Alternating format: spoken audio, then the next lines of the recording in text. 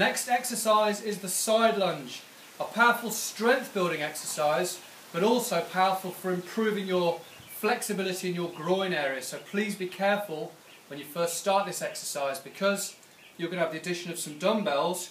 It can pull you deeper into the stretch than you first anticipate, so just be careful.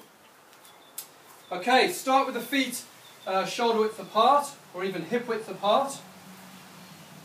The dumbbells are going to be in front of you, because these are actually going to fall between your legs as you do the side lunge.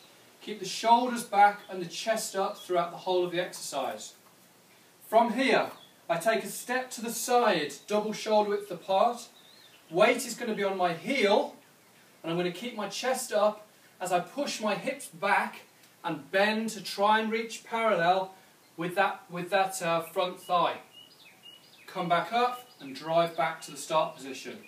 And then we repeat again. Very important you keep the dumbbells in front of you. If you keep them at the side, you're going to bang them against your knees. So keep them in front and let them just fall between your legs.